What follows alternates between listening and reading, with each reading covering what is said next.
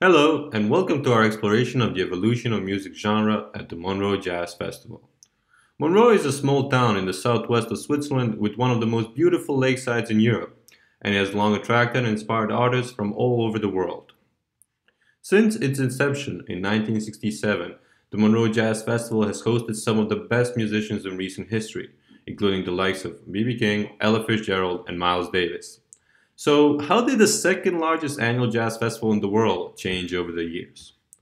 Well, here we present a colorful landscape of different genres through time, and we can see the details such as the evolution and presence of rock at the festivals.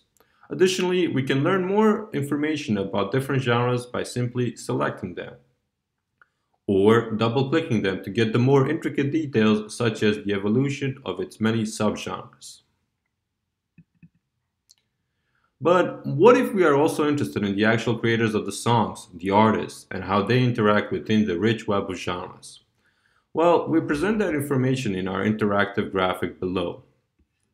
Through this graphic, you are able to explore the interactions between artists and genres in an engaging and useful manner.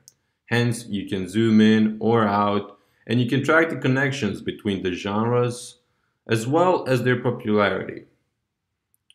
Moreover, you can select any year in the MGF history and see the changes through time. Additionally, if you would like to get more info about your favorite artist, you can type their name in the search bar and the animation will present them to you.